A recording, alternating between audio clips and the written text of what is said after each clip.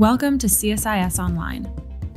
The way we bring you events is changing, but we'll still present live analysis and award-winning digital media from our Dracopolis Ideas Lab. All on your time, live or on demand. This is CSIS Online.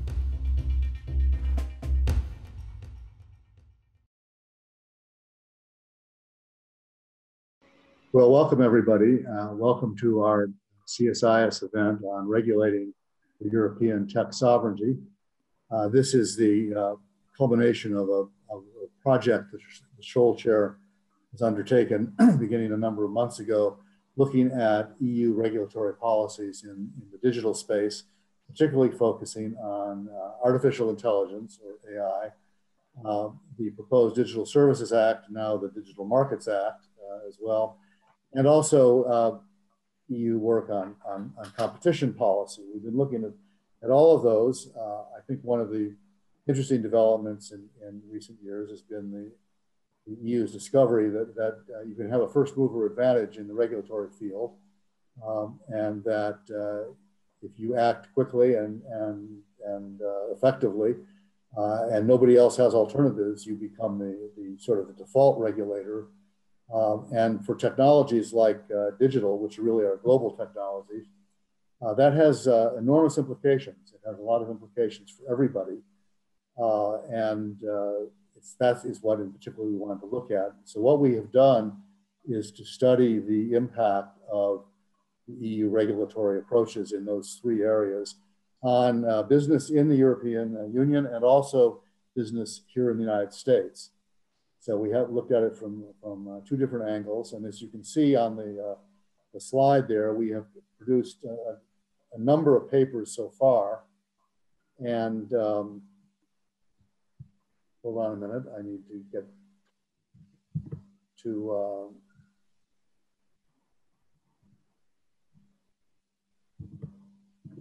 here we are. On those papers,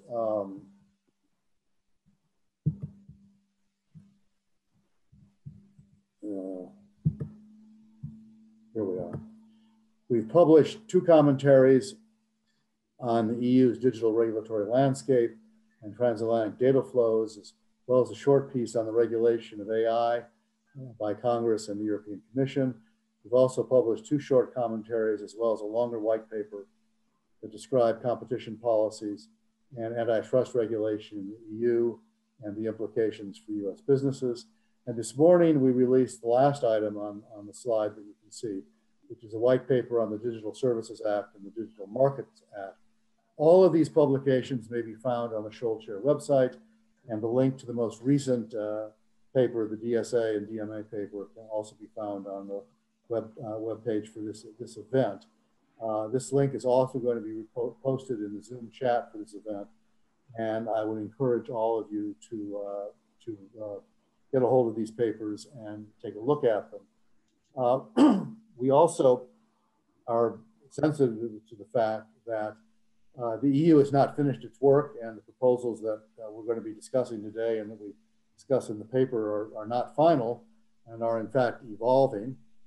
We thought it was important to be part of the comment period while all this was going on, but it's our hope at a later date, once there is a final set of proposals, to do another one of these events, at which time we'll have some people from hopefully from the commission that were responsible for the product to come and tell us about it, as well as to have people commenting about it. Today, we just have commentators. And to that end, I want to begin. We can take the slide down now, please. I want to begin with introducing our keynote speaker, who is, it's a real pleasure to have him with us. Is Michael Froman, who is currently the Vice Chairman and President for Strategic Growth at MasterCard. But I think most of you know him as the United States Trade Representative in the Obama administration, where he did, in my view anyway, a superb job of trying to square the circle on some very difficult trade issues, including TPP, which he successfully concluded, only to have the next president leave it on his third day in office. hopefully that will come full circle and we'll find a way to get back to it. But that's not today's topic. Today's topic is Europe and digital trade, which is very much in Mike's wheelhouse, both because of his USTR experience, but also because of his current position at MasterCard. So I'm going to turn it over to the ambassador to talk, and he's on a fairly tight schedule, so he's going to make remarks and then leave us. And then we've got a panel of experts, and which I think you saw on the notice for the event, and I will introduce them after the ambassador is finished. So with that, I turn it over to you, Mike. Go ahead. Well, thanks, Bill, very much for having me. And I apologize I can't stay for the panel, but this really is a terrific body of work that you and your colleagues are producing and advancing the discussion. And I was thinking back that I have been going to conferences around the issue of transatlantic tensions or crisis since 1985. First, it was over arms control and the intermediate nuclear forces issues, and then it was over Balkans, then it was the Iraq invasion. It just seems like there's a perpetual concern about the transatlantic relationship. And it's not just historical. Just yesterday, the EU imposed $4 billion of tariffs on US products in response to the Boeing Airbus decision, in reaction to the US having imposed $7 billion in the same case. There are individual countries considering imposing a digital services tax on companies, largely American companies, and lots of saber rattling around that. The fact is, US and Europe together have built an integrated, relatively open, rules-based global economy over the last several decades that has resulted in unprecedented and peaceful growth for a long time and has been based on a number of shared principles, values, and goals. And that system has come under stress over the last several years. That stress pre-existed this administration, it pre-existed COVID, but as in the case in so many other areas, those factors, I think, accelerated some trends that were already underway and have shown a bright light on some of the strengths and weaknesses of the system. The question is what to do at this stage, and particularly on these sets of issues, these emerging issues around technology and the digital economy, which could either be a great opportunity for the US and the EU to come together and cooperate, or could become a new source of tension and the source of many more conferences on transatlantic crises. So let me start first with areas of common interest. The US and the EU are still at the heart of the liberal, market-oriented, democratic, rules-based order. And even though we have seen illiberal elements emerge on both sides of the Atlantic, frankly, we have a common interest in strengthening that rules-based system and that embodies those values. First, the US and the EU have a common interest in determining how best to integrate an economy as big and as important as China into the global rules-based system when it follows a fundamentally different set of rules. And to work together on issues like non-commercial technology transfers, the impact of state-owned enterprises and subsidies and their distortive effect on global trade, the protection of intellectual property rights, ensuring reciprocal and fair market access. Those are all issues that we have very much in common. We may have differences over the tactics used to assert those interests. There was no great enthusiasm in Europe for the US use of tariffs over the last few years, but that has not stopped the US, the EU, Japan, and others from coming together to talk about a common approach to some of these issues. And whatever our differences are between the US and EU over technology policy, data policy, privacy, digital economy issues, those differences are much smaller. We have much more in common vis-a-vis the alternative set of frameworks that China might put forward in those same set of areas. And we have a common interest in coming together to bridge those differences and advocate jointly for them with China and other parties. Secondly, we should work together to help figure out the right balance between innovation and regulation. I don't have to explain to this audience the importance of data, not just for high-tech digital platform companies, but really across all of our services sector and increasingly in our manufacturing sector. European manufacturers of automobiles and aircraft depend on real-time access to global data. EU small businesses of all types leverage technology platforms and the data associated with that to reach customers in other markets. It's becoming a ubiquitous part of every business. And you know, because of that, and because of the importance that data it plays and will only increasingly play, it underscores the importance of getting privacy regulation right. And I think Bill, as he said in his introduction, cited the EU's first mover advantage as a privacy regulator and with GDPR. And while the EU, I think, has successfully been out there with GDPR in a way that has influenced other jurisdictions, including in the United States, we see the California law as an example. There's still work to be done to have a comprehensive federal strategy and law on privacy. But one should not conflate privacy regulation with data localization or digital protectionism. There's a natural tendency of governments to say, this is important, I need to control it. And there are many ways to protect individuals' personal information without sacrificing the benefits of cross-border data flows, and while at the same time allowing for the innovation that comes with the digital economy. And I will give you one example, and of course it's a parochial example of my own company, where we live by a set of data responsibility principles that if you're an individual, you own your data, you control your data, you should benefit from your data, and it's our job to protect your data. In Europe, we have a joint venture with IBM that is completely GDPR compliant that allows us to do the kind of data analytics that add value and innovation to the economy. And more generally, when we look around the world, because we're able to see data flows across borders that are anonymized, aggregated, no personal information, we're able to spot patterns of cyber intrusions and other anomalies, which has allowed us to save countries $55 billion over the last few years in what potentially could have been cyber theft.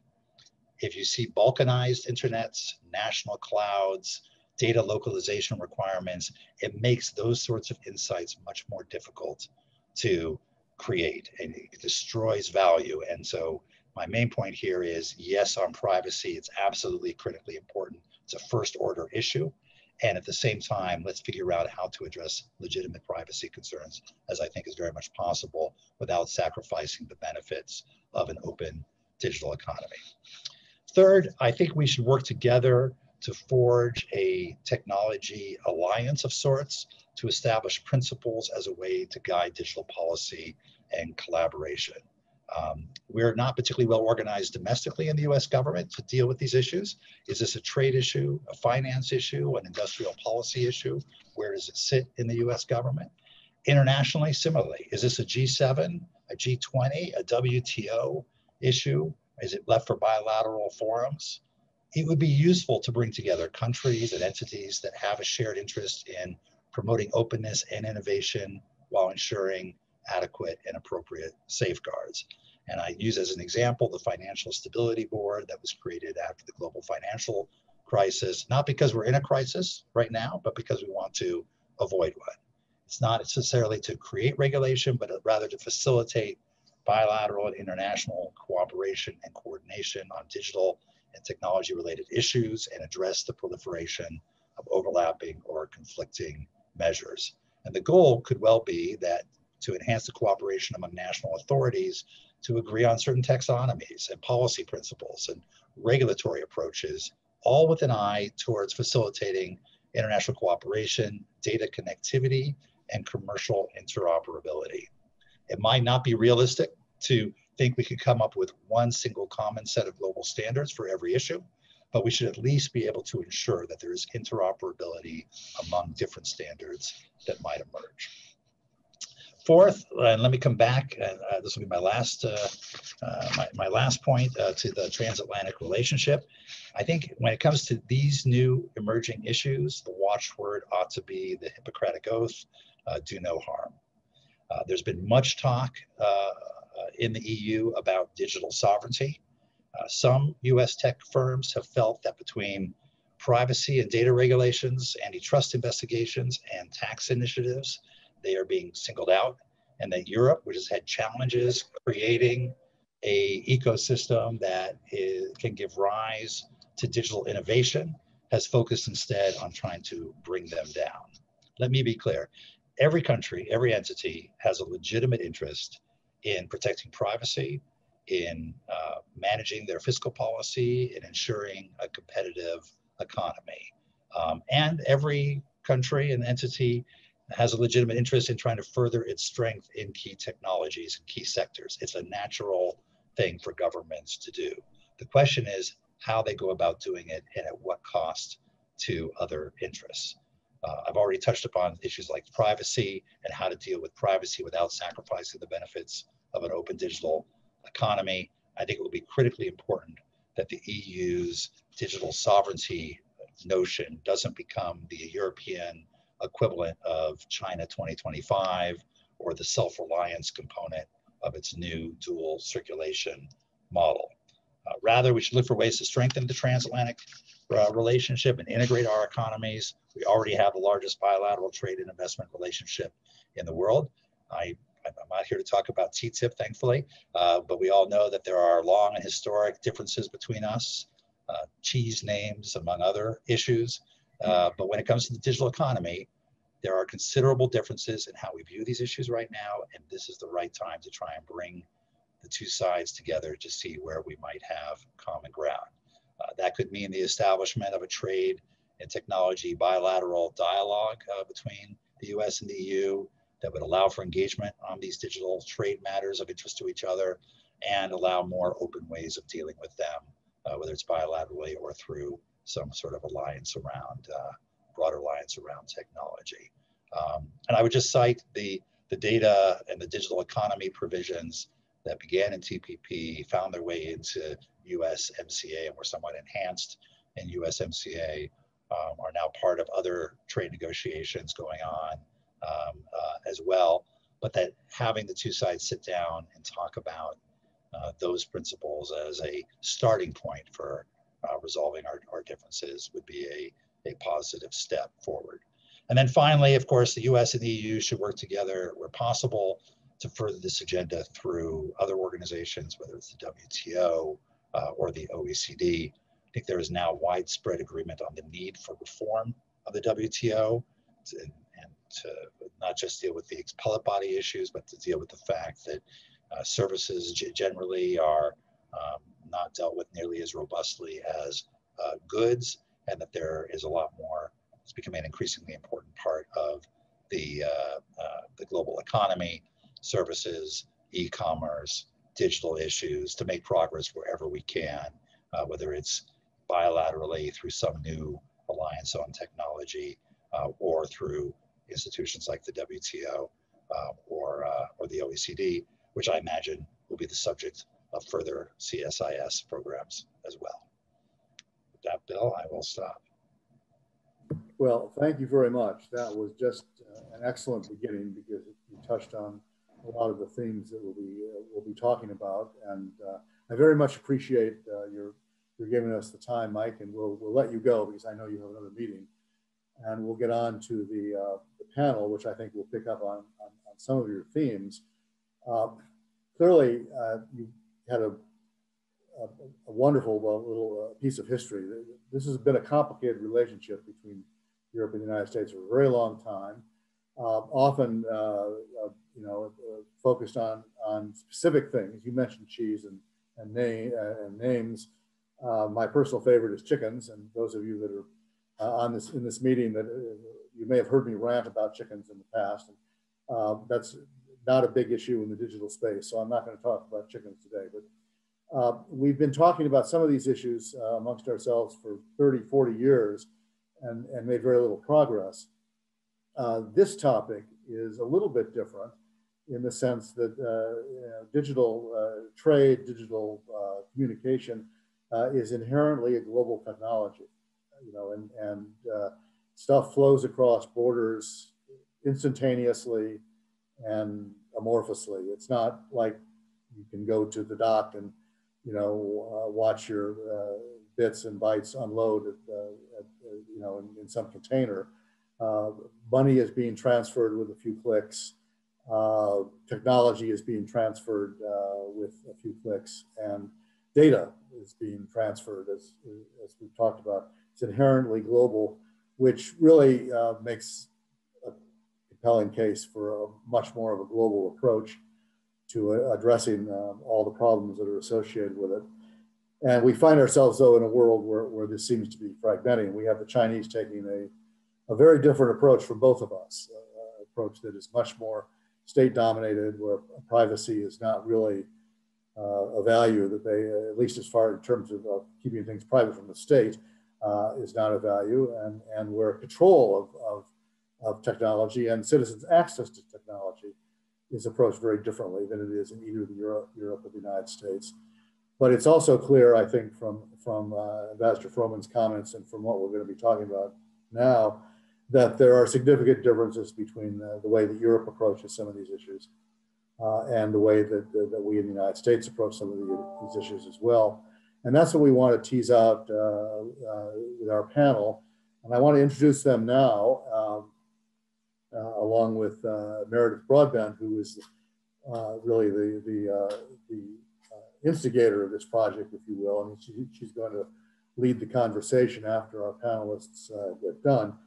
We've invited our speakers today because each of them has expertise in the whole thing, but in particular in one of the areas that we researched on. So I think we've invited them all to speak broadly about the digital trade issues that divide us, but I think you're going to hear particular comments about AI or about the DSA or about competition policy from each of them, because they have spent particular amounts of time studying those particular things.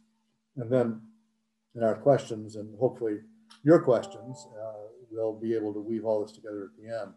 So our panelists, and I'm going to introduce them now in the order in which they'll be speaking, and then we'll go directly to them. First is Benedict Blomeyer, who is the Director of EU Policy at Allied for Startups. Allied for Startups is a worldwide network of over 40 advocacy organizations in 3 continents that focuses on improving the policy environment for startups. So he is going to be talking in particular about AI. Next, we're going to have Eliana Garces, who is the Director of Economic Policy at Facebook, a company that I suspect you have all heard of. Previously, she was an economist at the Brattle Group, but also spent 4 years on the staff of then EU Vice President and Competition Policy Commissioner Joaquin Almunia in between 2010 and 2014, where she worked on competition policy for the EU.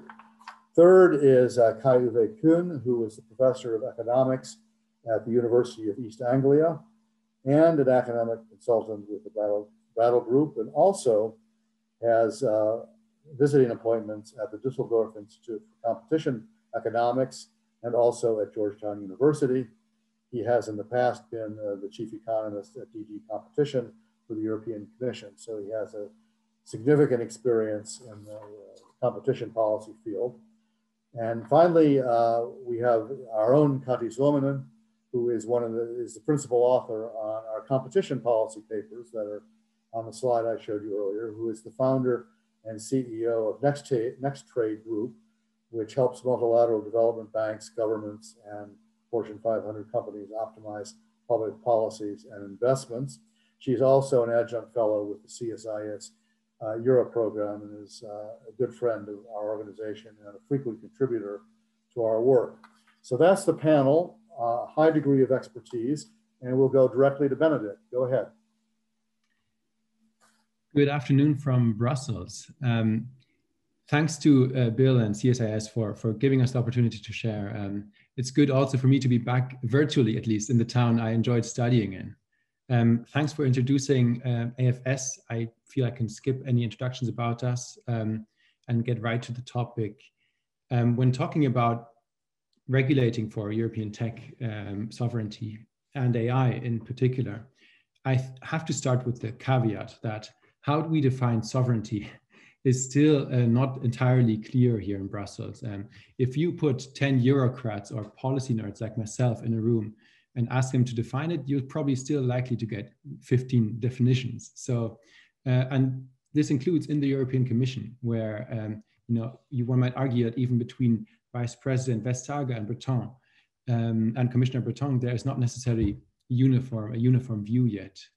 Now, from our position at Allied for Startups, we believe that at best, EU tech sovereignty should be about building the framework to allow more startups to get founded, to be competitive, and to scale up and challenge incumbents. And we don't think that this is achieved by building barriers, shutting off the European continent, or preventing data flows, as Ambassador Froman said before, or data localization measures. So I think the framing of this discussion is really fitting, because we need to take a broad view and understand that the Digital Services Act, the Digital Markets Act, competition, data governance is one we haven't mentioned yet, are all puzzle pieces in this story around achieving digital sovereignty. And potential AI legislation should also be seen through this lens. And in Europe, we're coming from a position where the EU leadership realizes that the US and China have perhaps moved faster on AI. And now the EU leadership is considering how to give impulses to initiate a catch-up. And in that process, the EU, as Bill said at the outset, is known as and likes to think of itself as a standard setter for the rest of the world, as the example of GDPR has shown. So cutting a long story short, the idea here with European AI legislation is to provide a common European set of principles that provides a harmonized framework for all AI players to operate with. And while we're at it, so to speak, to identify and build protections against any potential risks AI could cause. And as Bill said, who knows where else this will be adopted around the world. So maybe just giving a quick recap where we're coming from here and what we're looking at. I think the EU's AI white paper is still a central point of reference when we're talking about EU AI legislation. And just briefly, this sets out two components in building an ecosystem of excellence and building an ecosystem of trust. Building an ecosystem of excellence is about supporting AI research, supporting AI deployment, AI uptake, setting incentives, also including putting 21 billion euros in funding into this, making sure that public procurement is going to startups. Most of these measures are about building the ecosystem, and we would find ourselves being supportive of these.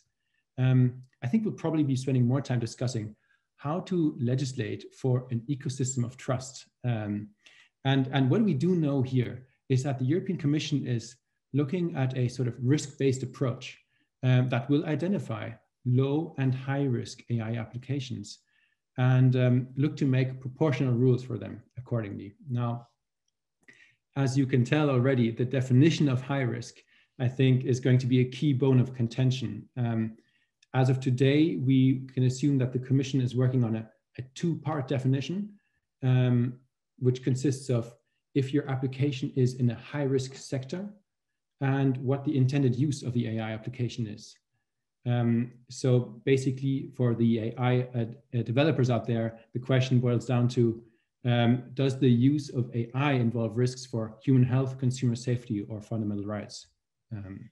If yes, your startup or business is likely, is classified as high risk, you can expect things like ex-ante requirements for your business, like auditing the data that you use to train your algorithms, just as an example, before entering the EU market. And we can also expect new liability rules for AI-based products or services. Now, I'd like to just give 3 quick observations on this from our perspective. In general, as a startup organization, we're incredibly enthusiastic about the potential for artificial intelligence, also for our green and digital recovery in Europe. But we also believe that it's very hard to know where this breakthrough technology is leading. So I find myself agreeing with Ambassador Froman that I think we should really make sure not to do any harm first. And we shouldn't tell ourselves that we can build an ecosystem just by legislating for it.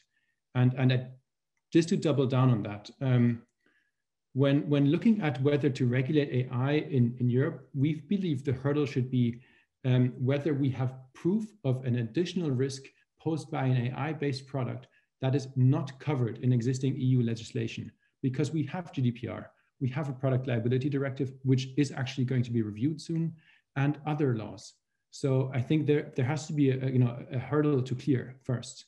And I think the worst case scenario also in the digital trade context would be adding another broad, heavy-handed layer of legislation that de facto encourages AI startups to look to other geographies to expand. Second thought would be that if we then decide to go down the path of regulating AI, so if there is really a proof there, and there is a group of member states in Europe who view this increasingly skeptical, who are saying we're not so sure about this, then we've been finding it very challenging to even get a rough estimate what the impact would be, how much it would cost to create an ecosystem of trust. For instance, taking this example from before, what's the additional cost of training your AI algorithm with European data if you're a startup coming from the US to the EU? That's really hard to get a grasp on. So what we'd say again is, if we can't project the costs right now, we need to be extra careful that we're not putting a stick in the wheel of AI development. Third thought would be, as I mentioned before, classifying low and high risk AI is very black and white. And the reality is, of course, it's a lot more nuanced, and many businesses might be operating on the fringes of this, or startups might not know at the outset where their innovation is taking them. So our position is that we want the Commission to put forward a pathway for any startup to scale, regardless of whether they're building high or low risk AI products or services. And we want to avoid businesses skirting around the definition of high risk or moving to other geographies when they believe they'll meet the definition of high risk. In terms of timeline, we have the white paper now. The Commission is looking at AI legislation right now. I think we'll probably see something early of next year. There are really relevant related files coming out soon. I mentioned the Data Governance Act, which is coming out next week. And as Ambassador Froman said, things like data adequacy also play, of course, a massive role for the AI startups in our network. Let me close with an optimistic note.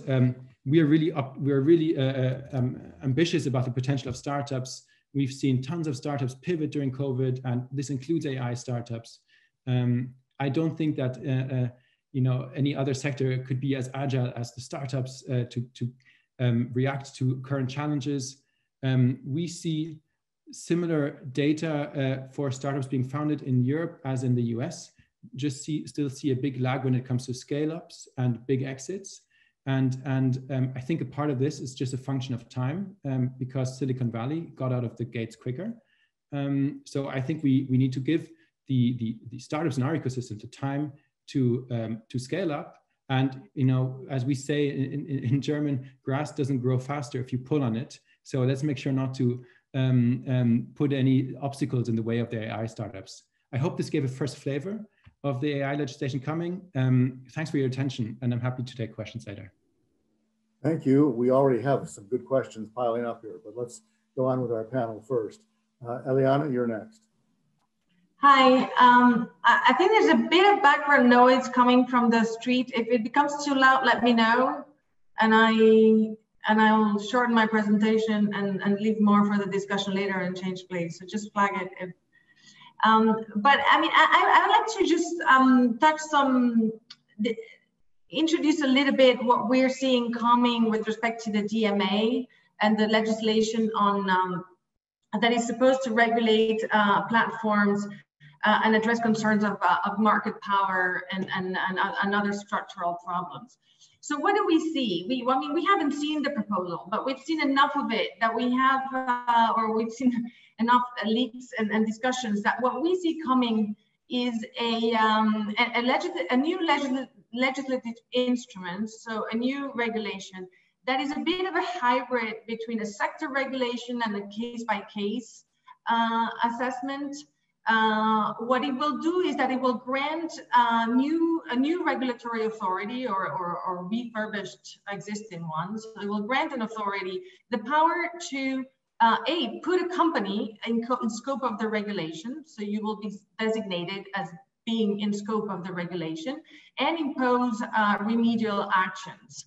The remedial actions can be behavioral, but they could also be structural, and they're meant to either correct anti-competitive behavior, but also correct anti-competitive outcomes. So we're departing a little bit from the concept of abuse in the competition that exists in the competition world. It's not only meant to correct, it also will be meant to prevent. That's the ex ante component. Again, both with potentially with behavioral or structural remedies. So it's an incredibly broad scope of possible action. In addition to that, we'll see a new instrument. It will be like a market investigation, formerly known as a new competition tool, that is now part of this DMA instrument, and that will allow the authorities to conduct sector-wide investigation and potentially propose sector-wide interventions to again correct or prevent anti-competitive outcomes. So we see quite a few problematic aspects in this proposal. I mean, we haven't seen the proposal. We foresee there might be quite a few problematic aspects in this proposal. So one of them is the scope.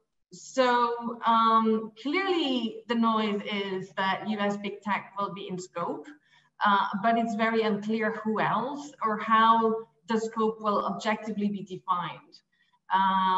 So there's discussions that it's based on size.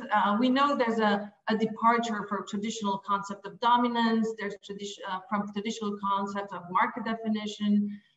So it's some kind of measure of economic importance, but it's very unclear still what it's going to be. The risk here is that you get the feeling that the scope is defined to target specific companies as opposed to based on assessment of likelihood of objective issues. The assessment is the other problematic issue. It's very unclear how or on what the problem is that the regulators are trying to solve.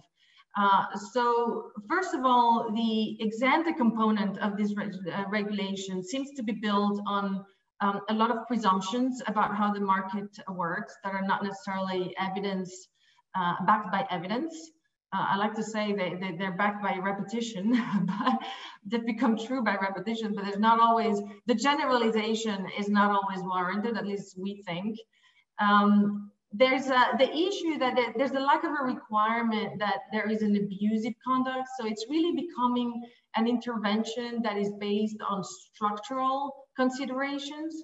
And so it's very unclear to see, so what is it that you're looking for? Are we looking for a particular market structure? Are we looking for what structure is problematic and why? So how do you assess market outcomes? It's still very unclear beyond the fact that we have the feeling that it's just a market structure that is being sought after. And that brings me to the last problem that we have. So it's not only the scope and the assessment, but it's actually what is the actual objective of this regulation? Is it user welfare? Is it innovation? Is it just a structural objective? And that's also very difficult to tell. So we see a vague framework with very concrete proposals of what kind of remedies could be imposed, but what those remedies are going to achieve or are trying to achieve, how they're when they're going to be imposed, that is still very fuzzy in terms of how would you represent that in an analytical framework. What is the analytical framework that would support that? And so we think that any proposal at this stage seems a bit premature in terms that the problems are not well defined. Now, we'll see a proposal, but what we foresee is that there will be, after the proposal on the table, there'll be a discussion about, okay, how do you implement that too? How do you write guidelines, implementation guidelines around it? How do you build the case precedents? The real detail probably will come after what might be a general test, just granting very, very wide powers to a regulator. So what is it that we would like to see in the process that we think will open with this proposal that will come, I think, on December 2nd? That's when we expect the Commission to publish the proposal. So what we would like to see? Well, we would like to see the scope, the criteria determining coming into scope be somewhat related to a likelihood of an impact, of a negative impact on the market or a negative effect. So we would like some criteria that relate to either market dominance or economic importance for a significant number of players. Some criteria that relate to expected outcome in a somewhat rigorous way. We would like to see clear standards for assessment. So a proper definition of what are the objects, what's the benchmark of success, what is the, on competition we have user welfare, what is here what we're looking for, and a principle-based framework of analysis so that how do we distinguish a problematic behavior from a non-problematic behavior? We would like an evidence-based approach and not so much reliance on presumptions. There's a narrative about how this market, how this platform space works, which is extremely simplified, simplistic, and we believe doesn't represent correctly the technology. So concepts around tipping or envelopment are used very loosely. And so we would like to ground that on evidence a little bit more. We would like not to see blacklisted or whitelisted behaviors, so strict prohibition or strict mandates without the possibility of an objective justification or an efficiency argument. We think that's particularly important given the complexity of the systems, and also particularly because we see that the whole theme of value is absent from this debate. And you'll see all the reports and commentaries start by saying, yeah, this sector has produced a lot of value, consumers have benefited, and then the value process is completely lost in the assessment of the market structure, the functioning of the market or the behaviors. The value never comes back. And so it's like there's no production function, there's no value creation. And so we are concerned that having abstracted from the value creation so much, the remedies actually harm this value process and hurt both the user experience, the innovation, and the products, the quality of the products that are out there. So having reincorporating that and having the possibility to talk about the efficiency elements is critical. And then, of course, there's principles of basic regulation, of good regulation, so proportionality. So remedies should not go beyond what is strictly needed to resolve a particular problem or an issue. And then we would like, and that has been mentioned before, ideally a consistent regime first across the EU, and we'll see how the interplay between the European Commission and or the European-wide regulator or and the national member states, how that plays out. But we wouldn't want to see a lot of discretion and fragmentation. So overall, we acknowledge the concerns that the disruption that digital platform has created has prompted. I mean, there's some legitimate concerns. We don't believe they all should be solved with competition policies, because we don't believe many of them don't relate to abuse, they relate to change and transformation and the impact of that. And so we see with this regulation being improperly defined, too discretionary, and lacking the basic principles that contain regulatory action and give legal certainty. So we see risks for Europe. We see risks for in the European approach to big tech, but there's also a risk that even the Europeans see that, and so they decide to hyper-target this legislation to just a few companies and not submit their own or other companies to the same regime. And that would be obviously something that we would want to avoid, to be a bit of the subject of an experiment. Okay. And so those are my main comments. I'm happy to expand or engage on them during the discussion. Okay, thank you. Let's move on to Kai-Uwe, who gets the prize for the best backdrop. Okay, yes. Well, thank you very much, and thank you for having me. It's actually a lot of the things that were just said by Ileana ring true to me as well, and I could probably support them as well. But I think what I wanted to say here are a couple of comments that go more in the direction of, I think, what we've heard before, namely the strong reliance that we used to have on a rules-based system, and really the problems that we're going to have in competition policy from going away from that, and as Ileana has already said, to a system potentially of much more discretion and presumptions. And I think presumptions in this context very often mean much more discretion. And kind of one of the comments I wanted to make at the start on this, though, because I've from some of the material of yours that I read, I'm concerned that some of the discussion that might come from the US is something about targeting US companies and not targeting the Chinese and giving the Chinese advantages. I think that actually misses what is going on in the discussion and diverts the attention away from much more fundamental issues that we're going to have in the regime that I think Ileana was actually pointing to, but that I would like to stress.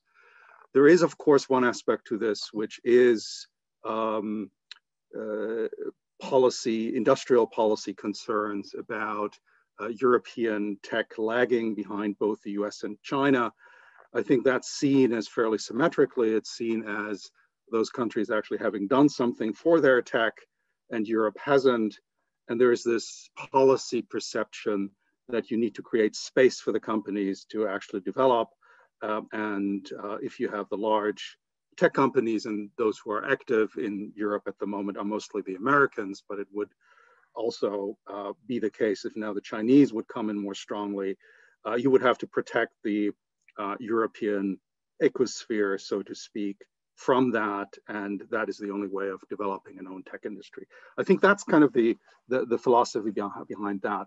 I do want to talk more about the competition policy angle here, because I think there's also a large change here that is a return to kind of a much simpler regime where intervention is easier, as kind of in older times in which we had lots of presumptions and per se illegality. It's really interesting to see how kind of some of the rules changes that we're seeing are actually pushed particularly by those jurisdictions who were never very happy with a very strong effects-based approach. For example, Germany. And I think one of the things where I would want to go back to, really where we have a change and now a change back, just as an example, is the whole debate about the GE Honeywell case, which unfortunately in the US was coined as a difference between Europeans protecting competitors and Americans protecting competition. That was really not what the case was about. The case was about procedure and evidence, and was really mostly overturned by the European Court. And I was involved in this. I worked for, testified for Honeywell at the European Court. Was overturned on the basis of such enormously sloppy use of evidence and not actually going into the functioning of the industry. The issue there was that there wasn't a really good reason for the merger, and the parties couldn't tell. So it wasn't a problem kind of not thinking about competition in the market. I think people were. It was a question of a lack of procedure where you would go back and check whether you actually were, in terms of the evidence, in a space in which you could really say that there were going to be competitive effects or not. And that caused quite a fundamental reform in terms of not separating decision powers and investigative powers, but trying to go in that direction by creating checks and balances, which for many years, still when I was at the commission, were actually very effective in holding people back. But when I was at the commission, people are starting to chafe at these checks and balances, basically saying, well, we know that there are problems and you're just not letting us intervene because you want to have all this evidence. This issue has become a lot stronger and always becomes a lot stronger when you're going in the direction of markets that are really difficult to understand, that are complex, and therefore the high-tech industry has been one of those targets in which people have said, look, we know that there's something wrong. Secondly, we have complaints, and we have to get out from under the restrictions that we're seeing that come from a strong evidence-based approach. And so that's the push in the direction of presumptions and the push in the direction of needing less evidence in order to intervene. You've seen it before in proposals of saying, we actually, maybe for the high-tech companies or maybe for others, we should actually reverse the burden of proof in mergers. And despite the fact that we don't have any new legislation, if you've been involved in mergers lately at the Commission, there is a creeping tendencies towards actually reversing the burden of proof in those cases, where previously you kind of had examples where you said, well, the Commission has to prove that. They basically say, well, we believe it's a problem, prove the opposite. And this has been a process that has been going on over time. And I think that's really important in order to understand where some of these ex-ante instruments are actually coming from. They're coming from the fact that proving things appear very burdensome, that people believe that there are problems, that it takes too long to fix the problems ex post, and therefore you need to intervene ex ante without the restrictions of actually having to prove something. And you see how that works with the German proposals that I think are going to be adopted very soon at the beginning of next year, but where the logic has already been applied in merger cases, for example, in Europe, not for the big high-tech companies, but for online ticketing, for an online ticketing merger that was prohibited. And there the argument goes a little bit like this, and it's a pseudo-economic argument, really, where they say, oh, this is a platform. We know platforms have network effects. Markets with network effects tend to tip. Therefore, they will tip. Any strength of market power is going to lead to more tipping.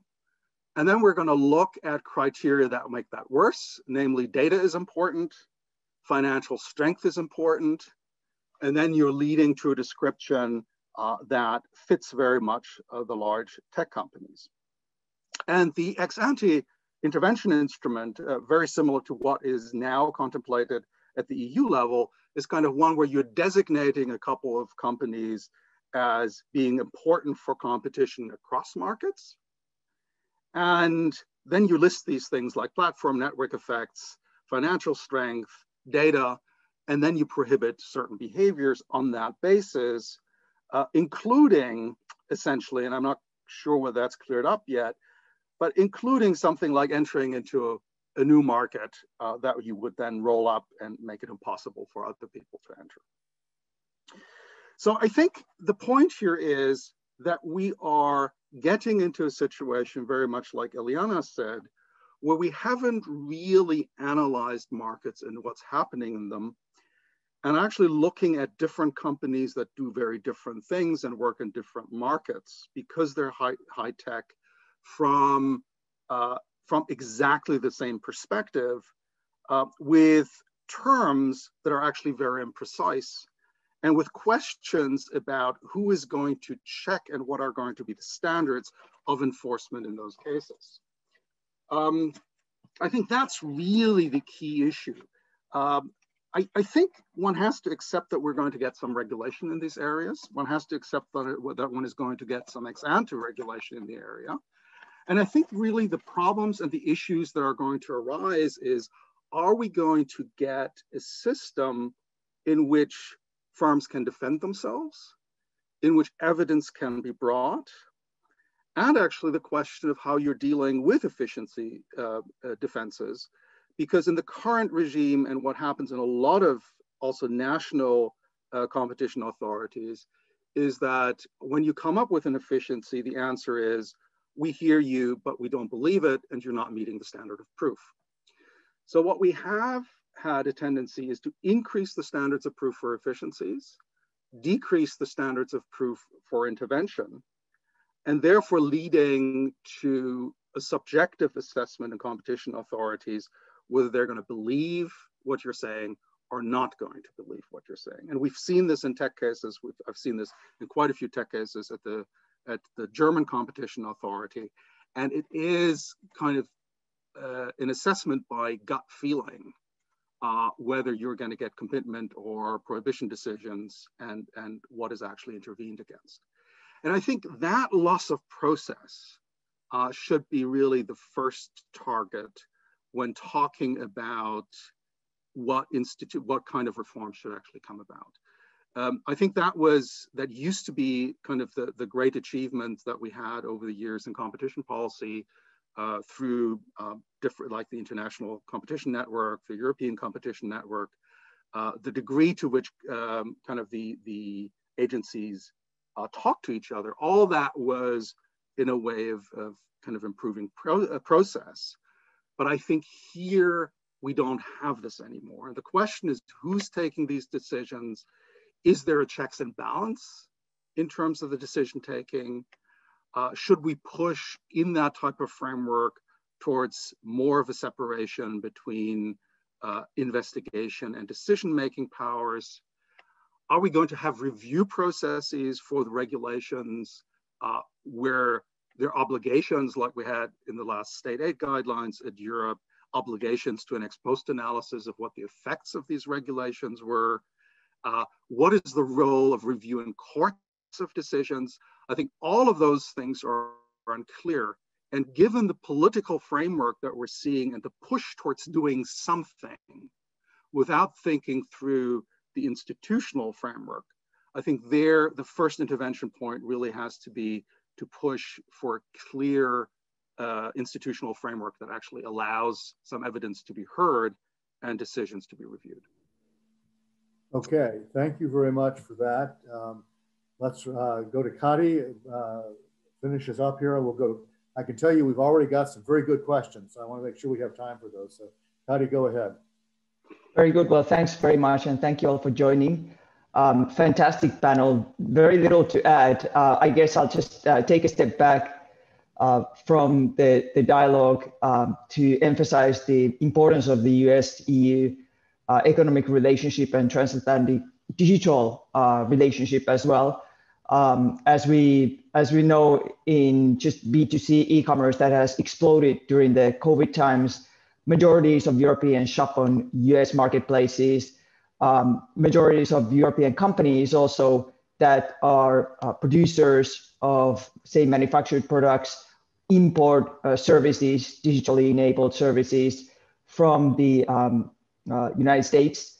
And US digital services are very integrated in European supply chains. About 53% of US digitally deliverable services go into B2B purposes, basically for European supply chains and production.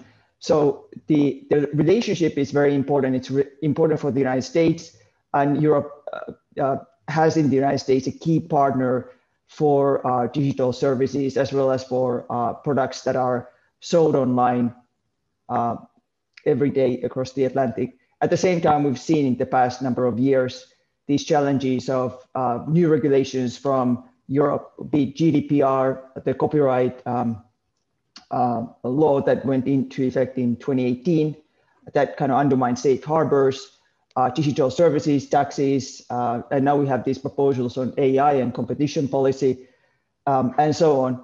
And these are, of course, big challenges.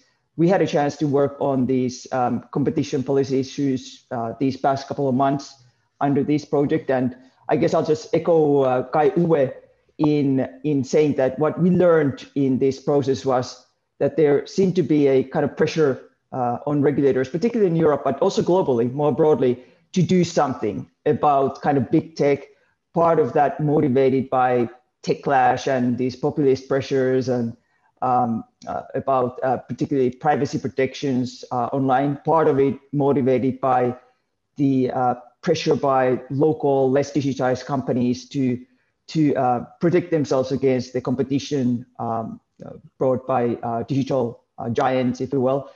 The second motivation that we found was that Europe is concerned that US companies, as they are expanding their reach beyond search and e-commerce and social networking, are kind of going into European swim lanes of finance and banking, health, transport, logistics, and things like that. And there's a concern that Europe is losing its role in some of these markets also because of technology companies coming into these spaces. And of course, there are these concerns with China and Chinese expansion in technology and Chinese particular model of state-backed enterprises. So these were perhaps some of the key elements that we learned about. At the same time, what we learned is that, precisely to Iliana's point, is there is practically no empirical evidence for many of those concerns and documents that have been floated in Europe and kind of repeatedly discussed about big tech undermining consumer welfare or competition or innovation.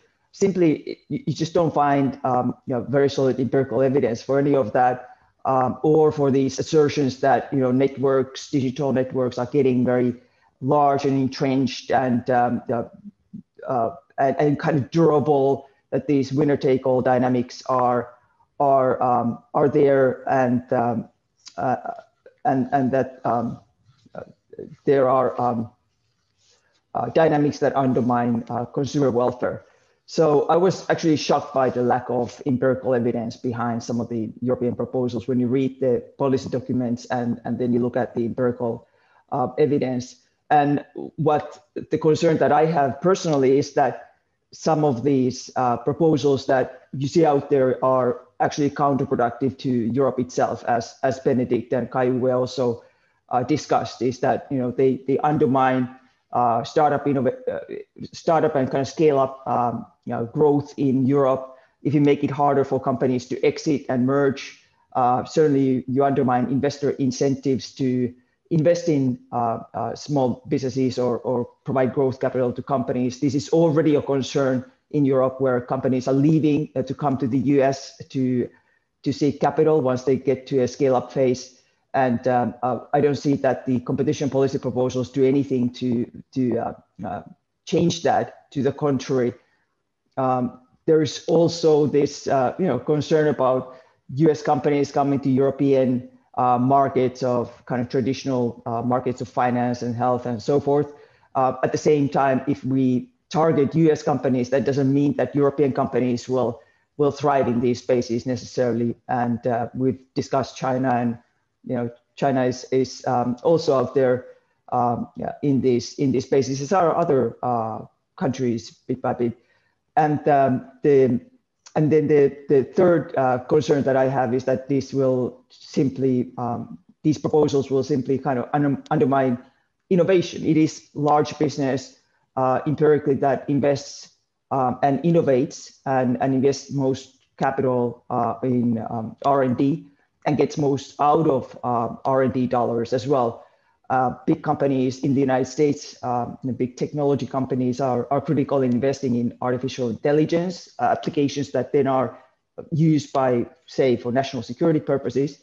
And they're absolutely critical, and they are able to invest because of their size. And these are also very important issues for Europe. So, the proposals that we saw on the table, to me, are concerning in that they, seem to kind of undermine Europe's interest in entrepreneurship and innovation, and really do nothing in particular to build Europe's own technology leadership. So, a couple of ideas that we put on the table, and I conclude with this, is one is to use kind of innovation as one of the tests for antitrust. Typically, in the US, antitrust the key test for antitrust has been consumer welfare. In Europe, there's also kind of competition and how many players there are in a given market.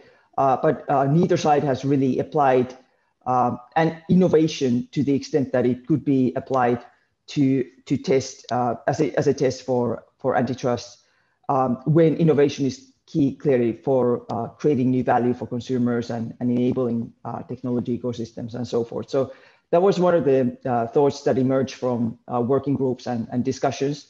The second is for the United States also to work with the smaller European countries, the so-called D9 economies, the Nordics, the Estonias, the Ireland, and a number of others, to further this more constructive, more liberal, if you will, technology agenda. Of course, we need to find better ways also to work with China, on China, together with Europe. And finally, on Kai-Uwe's point, kind of bring the empirical evidence back to antitrust, or these discussions could be perhaps create more of a transatlantic brain trust that discusses these cases in a more objective fashion, and also incorporate some of the kind of people from Benedict's world who are in the business of helping startups and scale-ups grow, and have kind of almost a shadow cabinet, if you will, of wise men and women who look at this with these proposals and these cases with objective eyes, and promote a much more evidence-based antitrust activity. So I'll conclude with that, Bill. Thank you. That's a good, good discussion, a good summary of our work on the competition policy.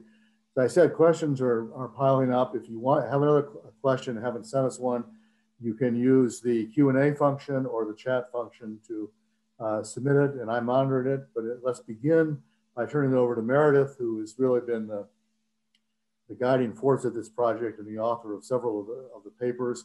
And let me ask her to start off with a few questions of your own, and then I'll come back and ask the audience questions in a few minutes. Meredith, go ahead.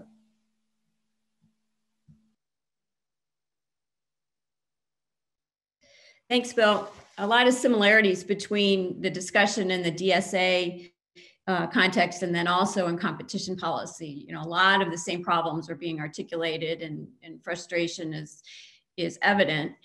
I'd like to talk to Benedict a little bit more about the good things that are going on in Europe in terms of the tech ecosystem there, and what is really happening that we need to protect and not do any further damage to until we have some more evidence.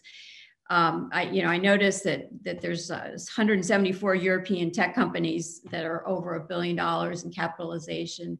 Many of these firms survive in this online world and get access to consumers and software and data analytics from partner online platforms, both European and US. And I think we need to be very careful about going down and really hurting something that's actually flourishing. It's not flourishing as much as Europe wants, and Europe can see it's probably not growing as fast as the US in this area, but you don't want to damage what is working. So Benedict, could you talk a little bit about the relationship between the smaller firms and the online firms, the bigger ones that seem to be the target of this? Sure. And I think you teed it up very well. I think we've seen tech ecosystems spawn really across Europe, and also levels of maturity coming around in not just London, but Paris and Berlin are also mentioned, but really across the continent. And on a kind of per capita level, the amounts of startups we see are similar to the levels in the US. The point I mentioned earlier about there not being enough scale-ups and really big exits is a part of, I think, there not being maturity, and this is a function of time on the one hand. And I also think there's, of course, things that can be done in terms of completing a digital single market, or unleashing more capital to the market to improve that. I think just kind of going to the second part of your question, there is actually, there is an interdependence, absolutely, between the businesses, the startup scale-ups, and the big players. We are still in the process of finalizing our position on the Digital Markets Act, but we are absolutely of the opinion that it's going to be very hard to target big players without there being indirect effects on the startups that produce apps, on the startups that sell on these big platforms or find customers with advertisements from these big platforms. So that to us also is an open question that we haven't seen sufficiently addressed at this point. Good, thank you. And in terms of the uptake of AI, which is a goal of the Commission, in terms of getting more firms digitized in Europe and allowing companies to adopt this technology, Benedict, what do you see as the biggest concern that you have in terms of potentially tamping that down? I think, I mean, we come at this from the position that a startup is really only a good idea and a great data set away from, potentially being the next unicorn. And when it comes to kind of data sets, I think we've talked about this already a bit. Getting, a lot of data is really important if you're an AI a developer, and getting high quality data is really important. So there has been this idea floating around that AI algorithms in the EU should be trained on European data. And that's something we are absolutely not agreeing with. One of the kind of examples that's given a lot is that, hey, if there's an AI algorithm coming from the US for self-driving cars, in America, you have big roads, they're designed for cars. This can't work in small European medieval cities where a self-driving car just wouldn't be able to cope. That's kind of the narrative and example we've heard around this. But of course, I think everybody in attendance can immediately think of an example or two why where this kind of example doesn't really work out. If you think of a AI health startup, for instance, we've spoken to one called Corti AI, which recognizes if folks are having a cardiac arrest on emergency lines, and this is trained by by data from folks around the world. And the sound of somebody having a cardiac arrest isn't necessarily different in the US versus in Europe. So there, of course, we need more data. And so this idea that training AI on European data is one I think is particularly worrying, if I was to point my finger on one. Great, thank you. Caillou, can you talk a little bit about what are the institutional options that might come out of all of this process on the Digital Services Act, the Digital Market Act, and new innovations in competition policy? What do you think the structure is that's under consideration, and how different will it be?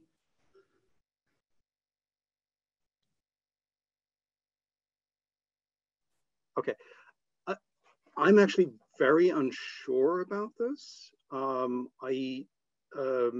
Because it's also kind of been shifting so much. There are now kind of some pressure to follow somewhat of the German model and so on, but it's just very, very hard to tell. I think there's probably going to be, I would be expecting that there's something like this market investigation instrument that Ileana told about that's going to come out. That seems very attractive, I think, to DG Comp. It has a model from the UK, which the CMA has it. For me, that's concerning because it builds on a very vague notion of the market not functioning well, and has the benefit to the authority that they can intervene when they find this. But at the same time, and very broadly, and make policy proposals, but at the same time, the evidentiary standards are much lower than on any antitrust case that you would have had. So basically, a possibility to investigate and then make proposals of large interventions. I think that's worrying because of the process. But I think I would be surprised if we wouldn't get an instrument of that type. So this would be a commission. Just to clarify, this would be a commission instrument that would. I think this would be a commission, probably. That would probably be a DG Comp instrument.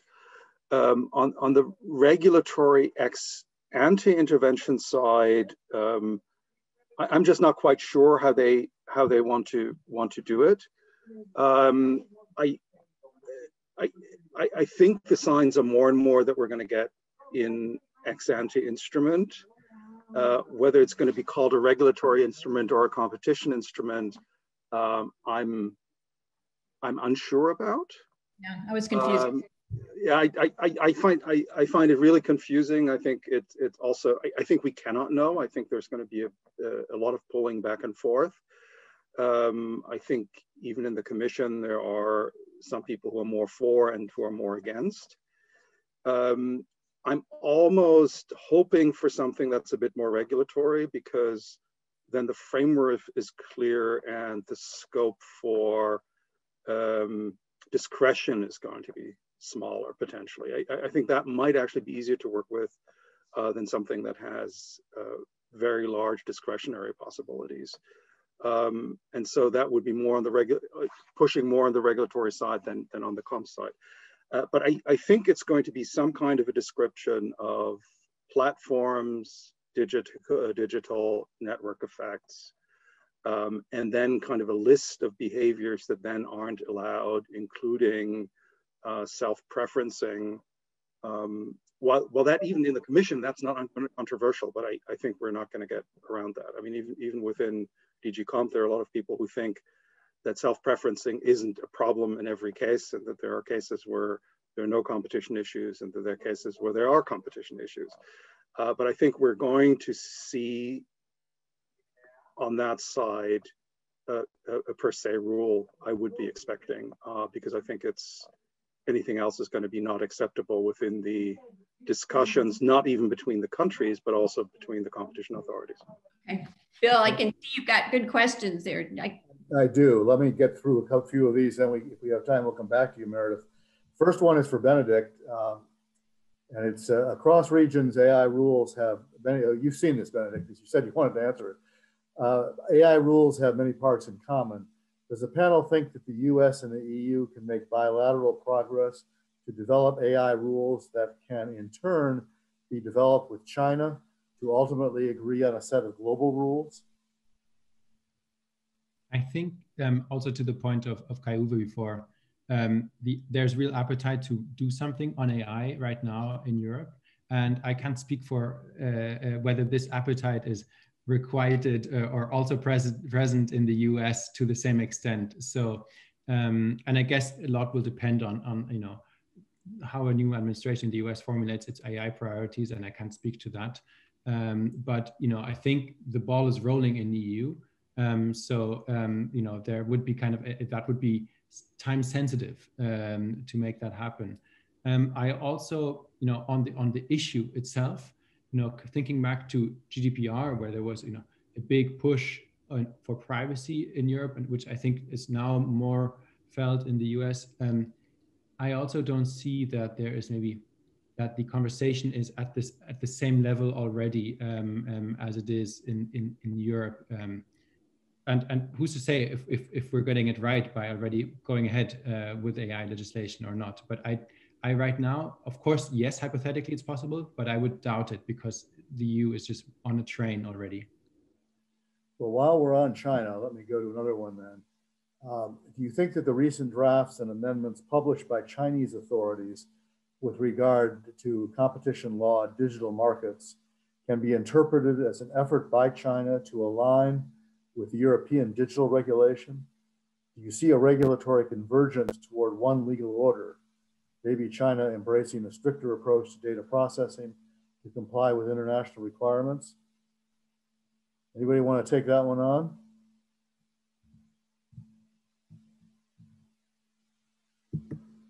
I don't see a lot of volunteers. I think it's a competition question in that way. So, I'm happy to take a pass. You mean regulatory competition?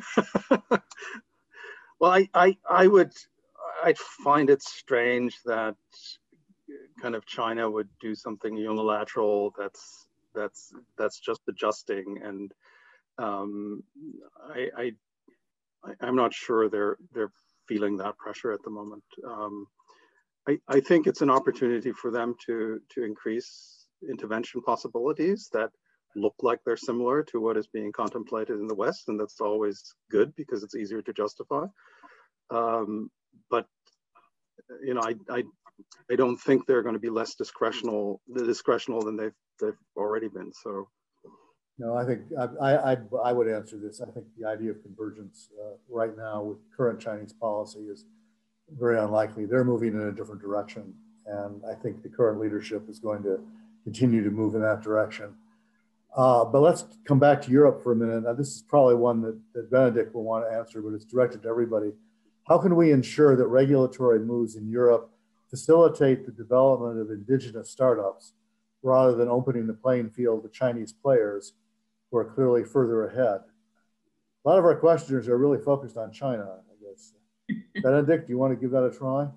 Yeah, I mean, I think what we say as an organization a lot when we speak to policymakers is really try and get to know 2 or 3 startups in your constituency before thinking of the big players who you want to maybe cut ahead shorter to make the startups grow. That's not really how it works.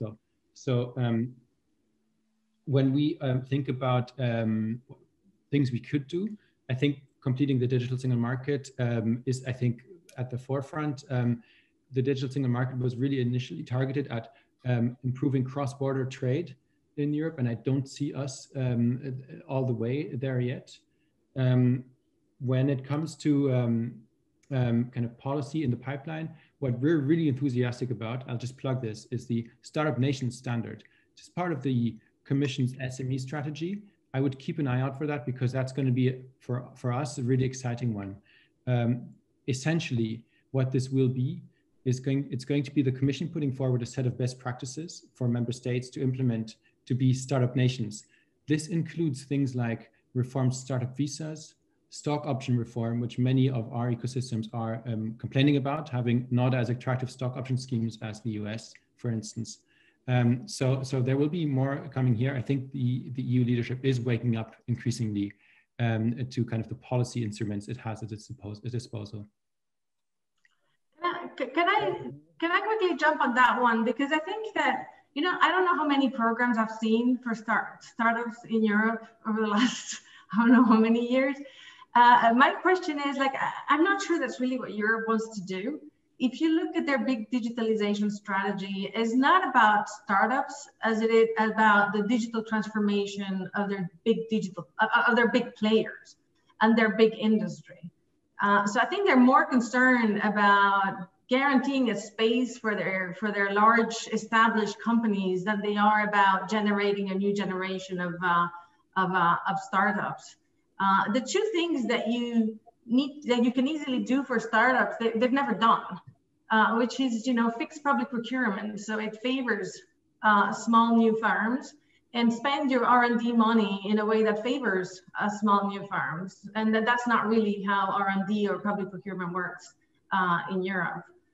So for me, until that's not tackled, I'm not sure. I remain skeptical about all those initiatives and goodwill, just because I've seen so many of them.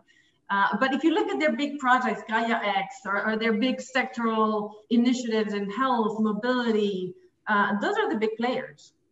That's what they're really trying, they're focusing on. And so I think that's really the objective that they have in mind, is how do you ensure successful digital transition of our big players?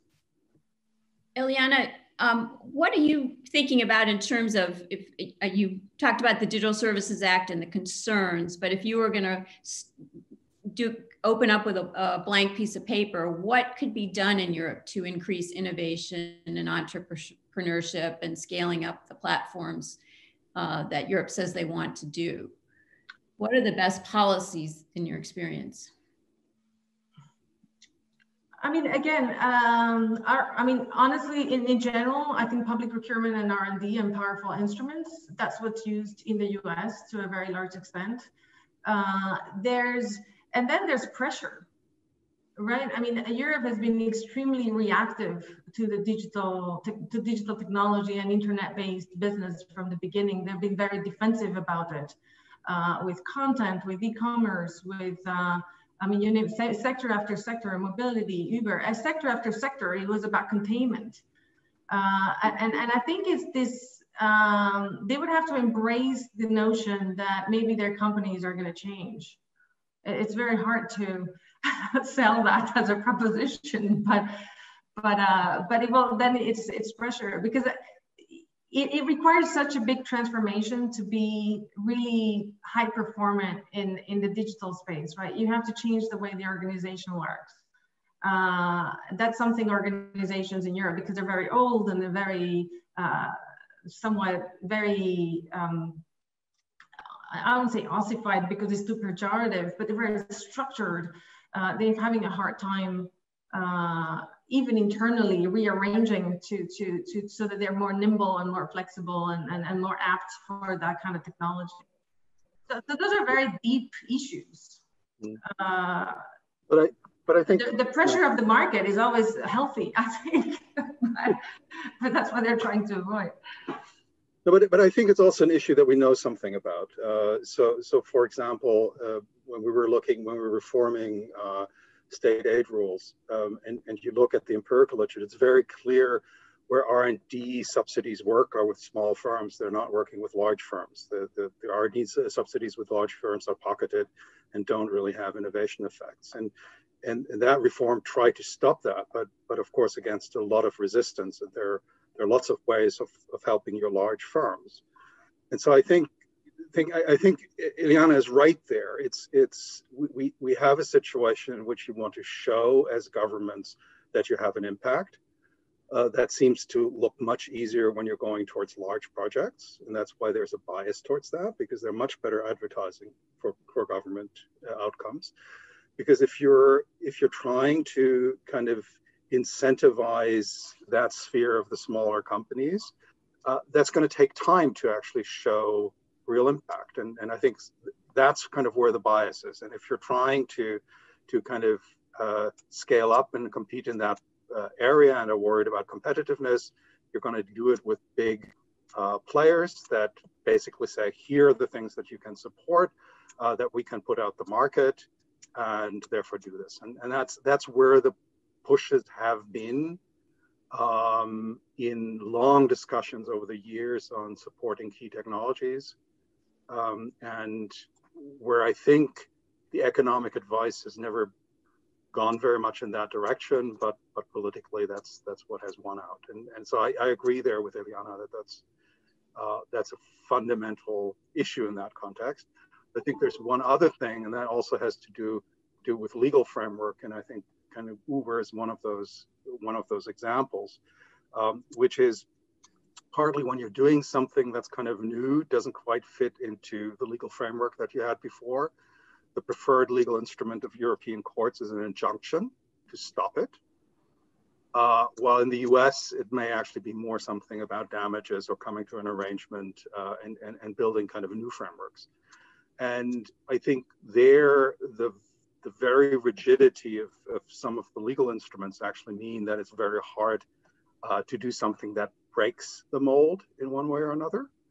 And so partly the legal framework also makes it much more difficult because you're just facing greater risks as a startup that does new things. Can I just quick kind of add an example maybe to underline the potential? I mean, I think it's quite well accepted, or we know that, for instance, on fintechs, Europe has been actually at the forefront. Thinking of Klarna, Revolut, N26, Monzo. There's been a lot of fintechs coming out of Europe, and many would say that the fact that we have a European banking license and we're quite harmonized here has played a big role. In the US, the system is also a lot still on a state basis. So, and another big vertical where Europeans are doing quite well is, for instance, when it comes to all these gaming apps. So I think that just underlines the points that Kai-Uwe and Ileana were making that it doesn't take much kind of regulatory tweaking, but there's a lot under the surface. Okay, there's a couple questions left, but we really don't have time. And the next one, which was the real reasons for Europe's failure to produce global digital companies, I think that's probably, unless somebody has 30 seconds on why Europe hasn't produced global digital companies, I think I'm going to turn it back to Meredith for a final comment. Anybody want to do 30 seconds on that? It's more of a book, actually. Okay, Meredith, this has been extraordinarily interesting and very helpful for me. I learned a lot. You want to wrap it up with any concluding comments or a concluding question? Take your pick.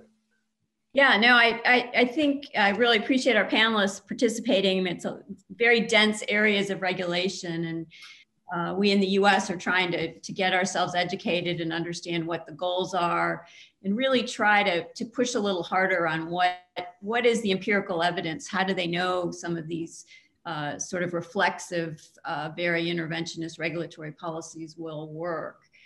And I would look forward to a time when Europe and the US could talk a little bit more about how they're thinking about this new area of competition policy regulation. And I think there should be further exchanges in the future. So I just appreciate all of the thought you guys have given to your work and your interventions here, and you've really helped educate us. And we still have more work to do, so we appreciate it. I would add my thanks to the panel for a good discussion, good thoughts.